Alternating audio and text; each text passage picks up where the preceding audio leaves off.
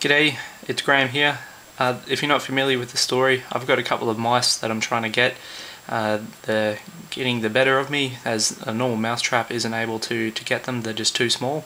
So I've been driven to find a way to capture these rodents and do it in a way that's humane and in this case I can release them into the wild into a place nowhere near my house. So earlier on the weekend I'd completed my the prototype for the design. I've got a quick mock-up of the circuit and the actual sensor itself.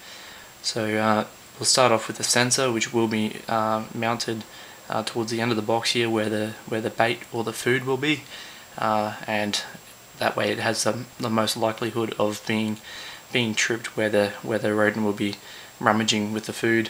So I've got an infrared LED that's inside this little piece of timber. I'll take it off. There's a 5mm hole on one side and a 0.8mm hole on the other, which I've drilled out and just made sure I've got all the burrs and bits and pieces out.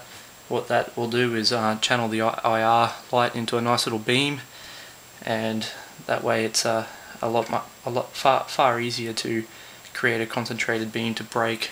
So the beam itself is infrared, modulated at 38 kHz, and on the other side I have a logic IR receiver. It's a matched pair, so at 38 kHz signal will drive the output to a voltage level, and yeah, the microcontroller will detect that and handle it accordingly. So in the final design, this will be all on a circuit board, and for the meantime, this little wire is going to act as my reset switch. So it's in the lock state at the moment, but I can reset it, and the servo will come straight out to the unlocked position, unlatched position. And I'll show you the door. It's just a normal door. It's got two keys. I've modified the one down below so that it's when it is down, there's no hole on the door itself.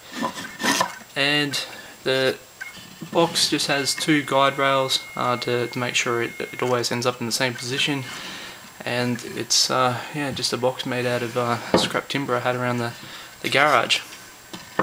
So to give you an idea of how it works, I'll just reset the device by activating the switch, and it's a nice slow latch movement for the servo motor, which slowly went back in, giving me time to line up that key.